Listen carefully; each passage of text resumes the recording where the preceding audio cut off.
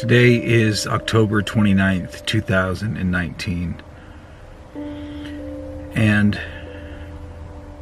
there is a series of storms that have come to Denver, Colorado, and since moving here, I've never seen as much fluctuation in weather as I have here. Other places that I've lived before, they say that the weather changes constantly, but Denver, in my opinion, definitely holds that crown. And the reason why that's important is to understand that just around the bend could be a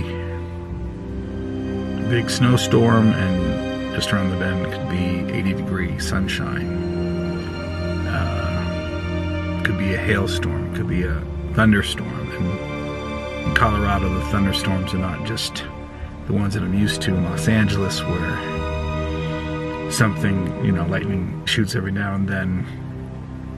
You could, like an IMAX movie, have thunder surrounding you, meaning multiple thunder strikes or lightning strikes all around you, and multiple times a second. I've never seen anything like it before. And I believe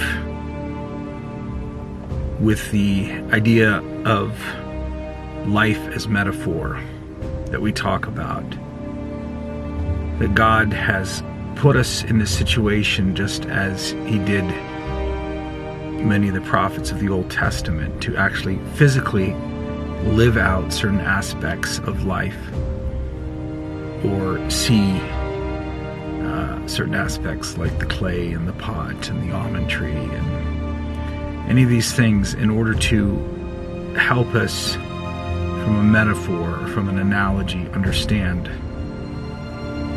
God, understand ourselves, understand our purpose in life, understand the sign of the times.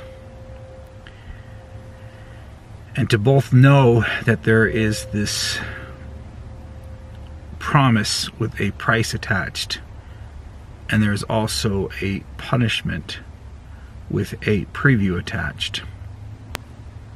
We begin to realize that we're in a fork in the road moment in history that could either swing up really well or swing down really bad. And again, ultimately, regardless of where we are in history, we know that our lives are this preview, this choice between good and evil, between our eternal destiny of heaven or hell. But in covering our crazy mission and covering the behind the scenes of our Nakane CAPS family and scientific discovery, I realize it's important to talk about these things, because oftentimes people think that they have prayer, or they have confession, or they have even baptism for like Constantine in their back pocket. They can just pull it out at the last second, anointing of the sick, any type of thing where they can hit that snooze button and say, like Saint Augustine did, make me a saint, but just not right now. You have a lot of Catholics that joke about that, like, haha, isn't that funny that Saint Augustine said that? That really underscores how much people don't understand the severity of sin, don't understand that we are not promised the next day, as Jesus repeatedly talked about, as the Old Testament writings of the grass and the flowers withering. And it's something that I didn't understand until a friend of the family was murdered in a home invasion. And once that happened, I think it's something I didn't understand until I heard a series of stories, some with people that I knew with sudden deaths, and you very quickly realize that you're not promised tomorrow. And not only not promised tomorrow and enjoy life and enjoy today, but many people use that you only live once mentality for sin. It's their bucket list. And people don't realize you only live once is you only live once to cast your vote on your eternal destiny. When St. Augustine did that, that was a grave sin, spurning God. It is not something to be joked about in talks. It's something to be pitied, just as St. Paul persecuting the Christians is something to be pitied, to be avoided. When we see it in our own lives, it's not something for us to joke about. Heaven and hell is not something to joke about.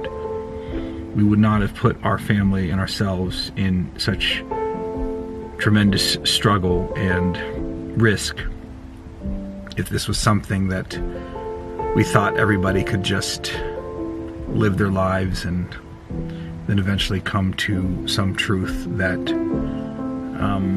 they feel is appropriate. There's one way, there's one Christ. And it's moments like today, with the risk of how dangerous the driving can be, and the next day how it could be clear highways and safer, and we still don't know. You could be in a safe, sunny day and you can still die in a car accident. You can be in the most treacherous situations, but by the grace of God be protected. Our human devices will not protect us even in sunshine. And God's divine providence can protect us even in the most challenging of weather. But if we don't understand this and we think that we can separate natural law from divine law, and we think we can live our lives off of natural principles, and then occasionally when those don't work out and we feel a lack of power or a lack of love, we can then appeal to divine law. Scripture is very clear that God will not hear us in those moments, save for a true contrite heart. So this is something that we're going to be talking about more, and including the ideas of obedience to God, but obedience to God that is both loving and merciful, as well as the bearer of our fate and will judge us at the end. We have to hold both on to those sides, because it is popular these days to separate out one or the other, just like it's popular to separate out natural law or divine law, and focus on one or the other, or go back and forth when we feel it's right.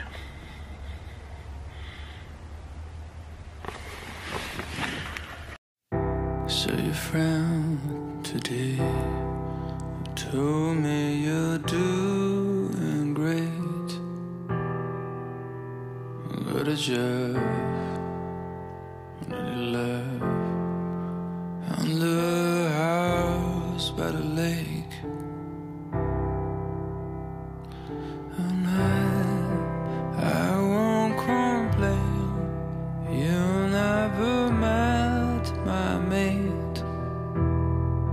We hooked up in one of those clubs we used to hate. So I love songs and wine, roses Sunday nights make me feel blue. after so much time, when I'm with you, I still see you.